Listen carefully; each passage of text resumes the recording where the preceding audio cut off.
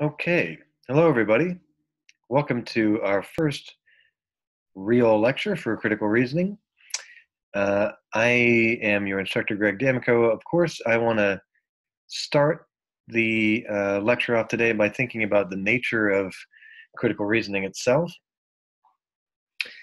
One helpful way that some instructors have been inclined to think about critical reasoning is by phrasing it as thinking about thinking.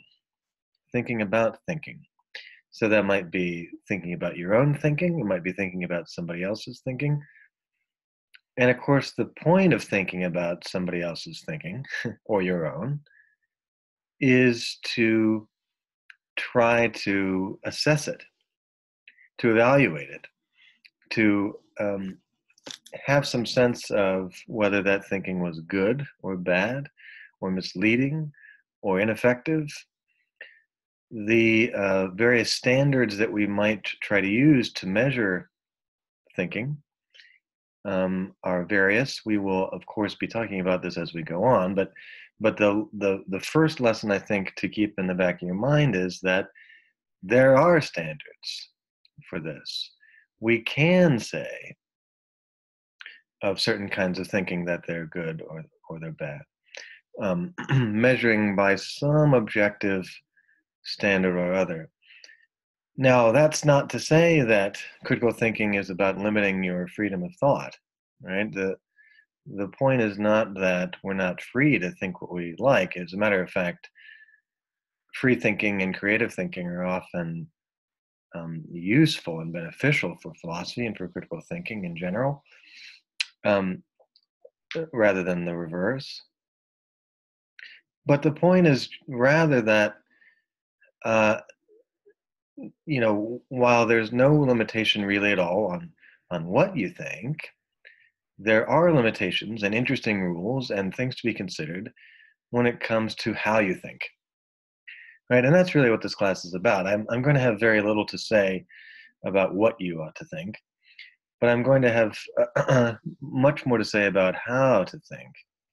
Right? If you are inclined to have one opinion or another, then we want to have reasons for those opinions and so on.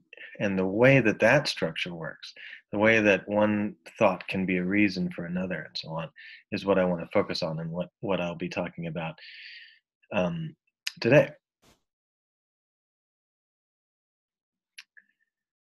Before I get to that, though, I want to start with a few ideas about negative uh, things that can get in the way of critical reasoning, what critical reasoning is not. So first and foremost, this is maybe an easy one, but when we are ruled by our emotions, that is certainly one way in which critical thinking can be hampered or hindered. Clearly, if I'm acting out of anger or making decisions out of fear or sadness or whatever, spite, then I'm not thinking critically, right? I'm merely letting my emotions decide for me uh, how I shall lead my life or how I shall think. Incidentally, this is the same thought that affected Kant when Kant was talking about ethics. And he said that free action has to be action that's done from a particular sort of motive. And if you're acting because of emotion, then you're sort of literally not free, right? Because you're sort of subjecting your body to the whims of your emotions, where those emotions don't really represent your essential self as a rational, free-thinking, autonomous being. Emotions are familiar. Certainly, I'm not immune to the phenomenon of acting on emotions. That this is something that happens to us all, and there may be even times when it's not so terrible to do that. But it does seem that just in the nature of acting on emotion, you're sort of spurning or eschewing critical thought. And of course, this class is about critical thought rather than about emotion. The second less familiar case, perhaps, is when we are ruled by biases. Um, Now, again, biases are similar to emotions in that they're going to act in a way that's antithetical to critical reason, but they have important differences from emotions. Most important of those is that biases are subconscious, where emotions typically are conscious. It's probably also possible for emotions sometimes to be subconscious. I think it is a genuine phenomenon that people will emerged from the psychoanalyst's office having discovered some important emotional truths about themselves. But in general, we know what we're feeling, whereas biases are definitely operating at a lower level of awareness. In fact, they're often beyond our awareness altogether. So, for example, if I have a sort of bias against a certain class of people, for example, this is probably all too familiar these days, then I may act in a certain way with regard to them or with regard to people not in that group, and may not even be aware of the sort of preferential or discriminatory treatment that I'm engaging in. We will have much more to say about bias soon. In fact, that's the topic of the next lecture. But for now, I just want to put it out there that besides emotions that get in the way of critical thinking, there's also this other class of psychological entities that can obscure our thought. And we're going to call them cognitive biases. Okay. Well, if those things are the sorts of factors that compose bad thinking or non-critical thinking, then let's say a word about what our topic really is, which is good thinking or critical thinking. In a word, the standards by which we want to try to assess our thought and the thought of others uh, come down to rationality. Rationality, right? We want to be rational in our thoughts and in our actions. When we accuse someone of being irrational, that's supposed to be a kind of serious charge, and we think that that's something to be avoided, and it is. And so the intuition is that we ought to be able to say something about what it is to be rational, and indeed, much of this class is about elucidating that very idea, namely that there are some objective things we can say about what it is to think rationally and what it is to think irrationally. Before we go any further, it's probably worth saying that for the purposes of this class, I'm going to be taking the world to have a sort of definite character, right? And in such a way that every statement we make about it is either true or false. Now, I think, at first blush, that probably sounds reasonable and uncontroversial. Either there's an odd number of stars in the sky or there isn't. Either the earth is round or it isn't. Either the dodo has gone extinct or it has not, etc. But of course, there are other statements that we often make that we sometimes think don't uh, lend themselves to this kind of strict true or false thinking. In general, we will be avoiding um, sentences that fall into that sort of class. However, there are two important caveats to make here. The first is that at the end of the course, we will actually be exploring some thoughts in the area of values, ethical values, aesthetic values, legal values. And the second caveat is that um, some of those things, to the extent that we talk about them, we will, at least for this class, be assuming that they do admit of this kind of bivalent behavior, as the logician might put it, i.e., that such claims, despite whatever baggage they may bring with them, despite whatever thoughts they may conjure up, nevertheless are either true or false, just like any not ordinary statement about the world or about something physical. Okay. So as we go on, we'll use words like belief and judgment and opinion, and those things are meant to be mental entities, right? Those are things that appear in people's heads. I have my beliefs, you have your beliefs, I have my opinions, you make your judgments. But the sort of guiding idea is that we have these opinions and these thoughts and beliefs and judgments about the world as it is, right? I make myself sort of pictures of the world. I come to believe certain things about the world.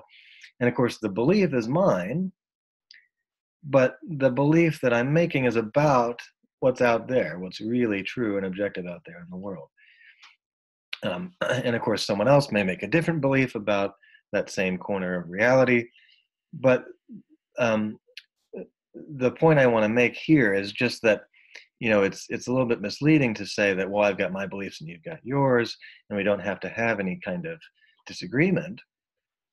Because in general, the things that I make my beliefs and judgments and opinions about are things in the world, the same things that you make your judgments and beliefs and opinions about, right? And so if I look at a pile of rocks and form a judgment that there are 6 rocks there, and you look at that same pile of rocks and form a judgment that there are 7 rocks there, well, I've got my belief in my head and you've got your belief in your head. So far, there's no sort of problem. But the problem arises when we recall that we're making these judgments about that one single objective pile of rocks over there, right? And so either there are 6 rocks only, or there are 7, right? Or perhaps both. We've both miscounted, and there are 5 or 8 or something. But nevertheless, there's some truth. There's some reality there that we're trying to latch onto in our own ways, right? I've got my beliefs in my head again, and you've got yours and yours. But again, they're reaching out to the world in such a way that it makes sense to talk about our beliefs clashing or being in conflict, etc. Okay, and while we're on this topic, I want to say a bit more about subjectivity versus objectivity. These words get tossed around a lot. Roughly speaking, the subjective is supposed to be something that has to do with inner feeling or inner personality or my own thoughts or whatever, and the objective is supposed to be something that's out there in the real world. I think that's more or less useful for ordinary purposes. I want to be a little bit more precise for us in this class. And the way I'm going to split the terms, this is following Moore and Parker in their book, Critical Thinking. I'm going to do it like this. We're going to say, well, the objective, right? The objective describes claims whose truth doesn't depend on what anybody believes about it, right? Whereas subjective claims can only be true or false dependent on what is believed about them. So, for example, I assume that most claims will come out to be objective by this standard. The Earth is round. That seems to be an objective statement because, and given this new, slightly more precise usage, the world is round is an objective claim because it's round quite regardless, quite independent of what anybody believes about the shape of the Earth. So, for example, even if it were true that 1,000 years ago, most people believed that the Earth was flat, and I think probably that's not true, but suppose it were true that 1,000 years ago, most people believed the Earth was flat. Well, the intuition is, that doesn't mean that the Earth back then was flat, right? Wishing doesn't make it so, believing doesn't make it so. The Earth was round even then, despite what the popular opinion was, right? And that is exactly the hallmark of objectivity. It's to say that the thing that makes this statement true is something about the world. And of course, that's to say nothing at all about what many people believe, whether they believe it or not, and so on. Right? So it may, for example, be a truth awaiting discovery that who knows that some distant planet has 5 moons orbiting it. But the fact that nobody has any beliefs about it now doesn't change the fact that it's true now, and probably has been true for a long time. Right? And again, that's what we mean by objective.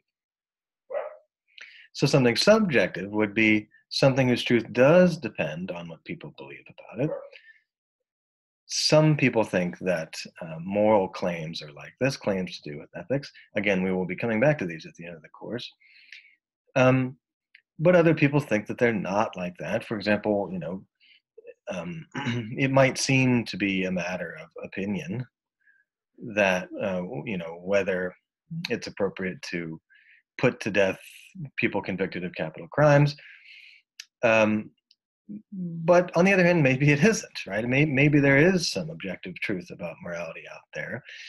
Notice that the mere fact that people disagree about the ethics of capital punishment, as of course they do, doesn't by itself prove anything, right? Because after all, people disagree about objective matters all the time. We can disagree about the number of rocks in the pile. We can disagree about who killed John F. Kennedy. We can disagree about the shape of the earth, but none of those disagreements changes the fact that these questions that we're talking about are perfectly objective, okay? And lots of philosophers, as we'll see again later, think that moral questions are like this, that even though they certainly bear disagreement, and in fact widespread and fruitful and vast disagreement, nevertheless, they might very well be questions that have objective answers. Maybe a better candidate for a subjective truth is something to do with gustatory considerations, matters of taste, right?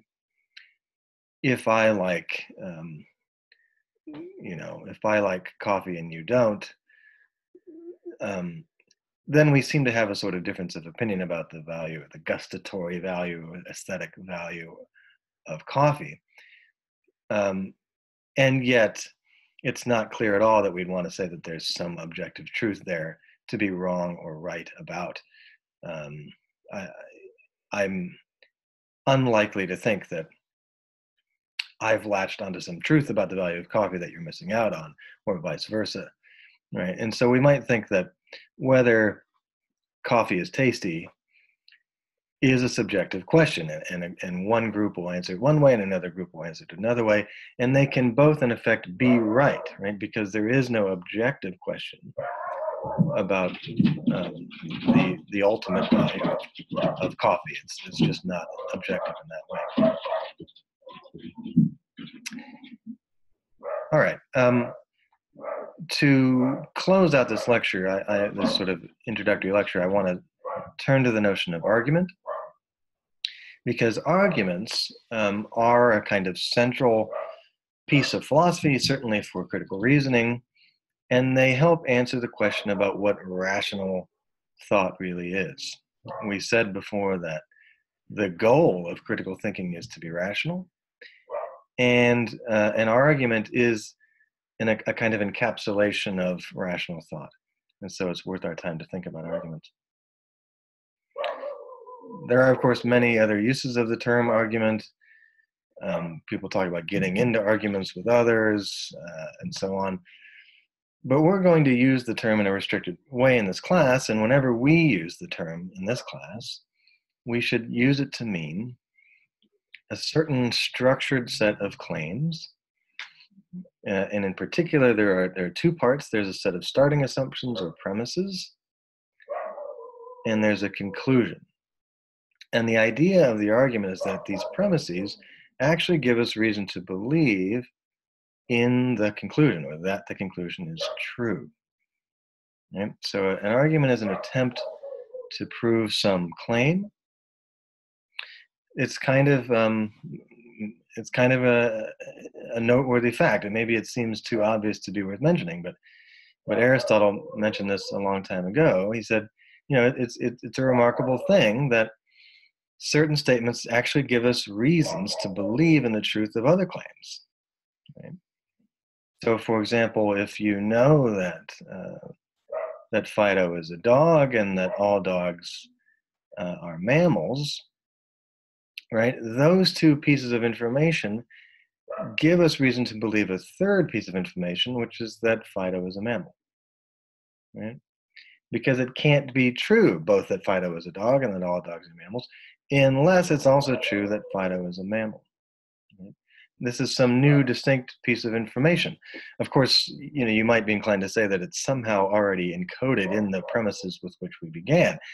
The idea that Fido is a mammal is sort of implicit in the two claims that Fido is a dog and that dogs are mammals.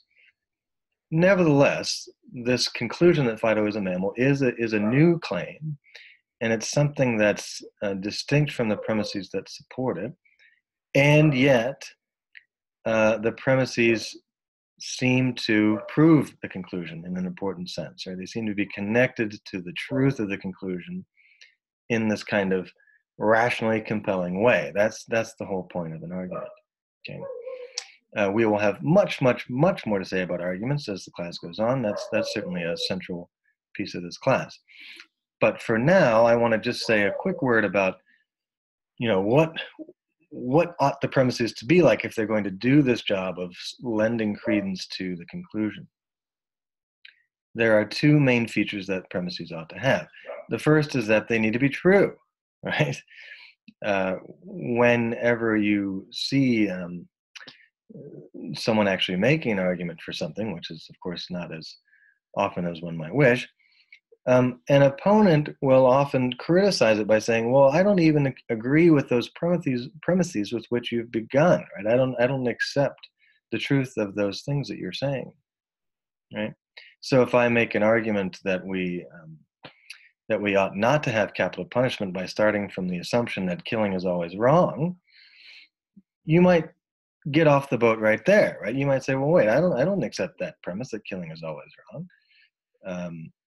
I think killing in self-defense is okay. I think killing the germs in your mouth is okay, et cetera, right? So it's always a reasonable criticism of an argument to say that the premises with which someone began, one or all of them, are false.